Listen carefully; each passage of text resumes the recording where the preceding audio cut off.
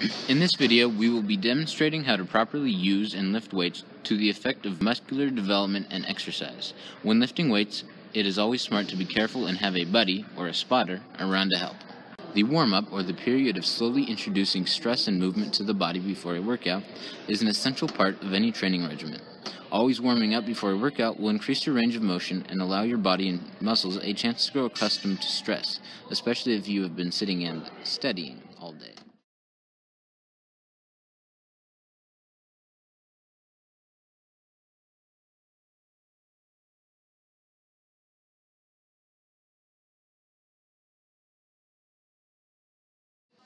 When adding weights to a barbell, always be sure to place the largest and heaviest weights closer to the center. This helps to maintain balance and keep the center of gravity close to the middle where you are. The purpose of the weight clips are to keep the weights on the barbell held in place. This will help to avoid the weights from moving on and unbalancing the bar, and, of course, to keep the weights from falling off. To grip the bar during the push-press lift, separate your hands about a thumb's length away from the knurling. Do this to help properly maintain positioning. The weighting stance for the push press is the same as the back squat, legs shoulder width apart, back straight.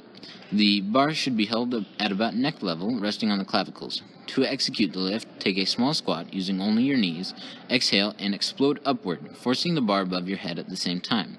Hold the bar in the air for just a second, then, at a moderate pace, lower the bar back into the resting position. During this exercise, your back should be straight and your feet should never leave the ground. This press trains the deltoids and the triceps. The front squat and the back squat are similar exercises, but they are not exactly the same. When grabbing the barbell in a front squat, spread your hands about a thumb's length away from the end of the knurling and, using this as a reference, grab the bar with your index and middle fingers only. Push them under the bar so that they are bent backwards, then move your body under the bar so that your anterior deltoids are resting against the bar. Using this position, grab the bar off of the rack and get into the same preparation stance as the back squat. Make sure that your elbows are eye level and your fingers are grabbing the bar but not tightly gripping it. The purpose of the arms are to balance the weights to be able to do the lift and are not meant to be holding weight. If your fingers or wrists begin hurting, make sure that you have a relaxed grip on the bar, and it is always a good idea to do wrist stretches before beginning the front squat. The difference between the actual squatting motion of the front and back squats is the placement of the weights on the body. Due to its position, the front squat trains all three heads of the quadriceps, but not so much the hamstrings or the glutes. Your center of gravity should still be placed on your spine and heels. The process to do the normal deadlift is to lift the bar to waist level and drop the weights. To pick the bar up, spread your hands a thumb's length away from the end of the knurling, tightly grip the barbell, and crouch next to it. Your back should be straight and set rigidly, and your arms should be mostly stretched out and tightly gripping the bar.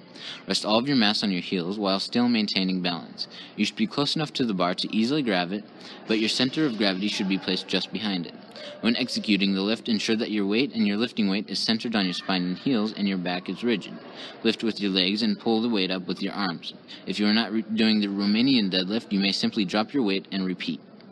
To do the Romanian deadlift, maintain a standing position with elongated arms and a rigid back after you pick the weight up. Slightly bend your knees and use your waist to bend over until the weight reaches your kneecaps, all the while maintaining a straight back and not moving any part of your body except for your waist. Once you reach this point, revert to your original position without breaking form and repeat. If done properly, this lift will primarily train the hamstrings, glute, quadricep, and lower back muscles.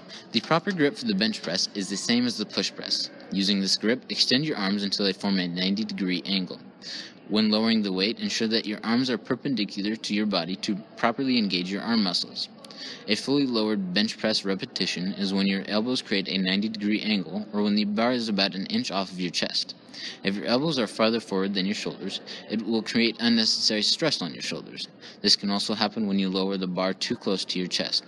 This unnecessary stress on your shoulders can cause tendinitis and will not properly train your triceps brachii and pectoralis major, the primary muscle groups for this lift.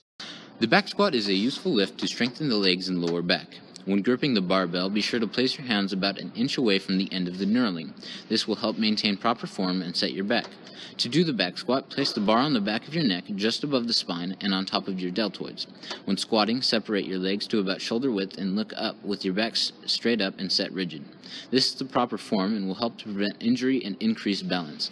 To properly squat, ensure that the distance you squat is below 90 degrees.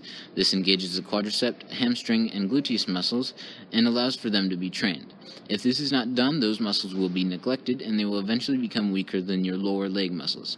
As you lower in your squat, be sure to inhale, and when ascending from your squat, exhale and rise at the same time to increase explosive force. Be sure that your back is straight and you are resting on your heels in order to properly engage your leg muscles and maintain your center of gravity. Conclusion.